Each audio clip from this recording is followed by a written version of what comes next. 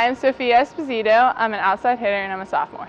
The preseason this year has been awesome. It's been so great to watch everybody give 110% every single session, and it's definitely improving from the first day we got here on August 6th. So I'm really excited to see what the season holds. I transferred here to SFU because it's closer to home for me. It's only an hour and a half.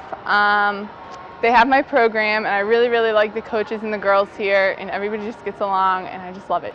I'm really looking forward to having some amazing conference games and preseason tournaments and just being able to travel and bond more with the girls.